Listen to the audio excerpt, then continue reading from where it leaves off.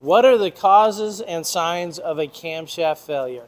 Welcome to Mercie J Auto Care, where compassion and craftsmanship come together. I'm Rick Smith, Master Certified Technician. Well, the number one cause of camshaft failures is lack of good lubrication.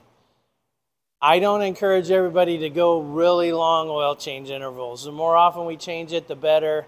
And we just got to use really good quality synthetic oils on most cars at this point.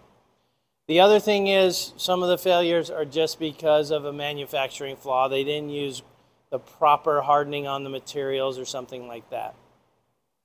So what are the signs? A couple things that happen. You'll hear some ticking. And that is if one of these lobes wear. If you want to know what the lobe is, I kind of talked about that in another video. And the other thing is the phaser can start to cause a rattle because the phaser is what actually changes the cam timing and it'll rattle back and forth. So worn lobes, worn phasers, and change your oil frequently, and that's the best way to extend the life of the camshaft. Thanks for watching, and until next time, safe travels and blessings to you.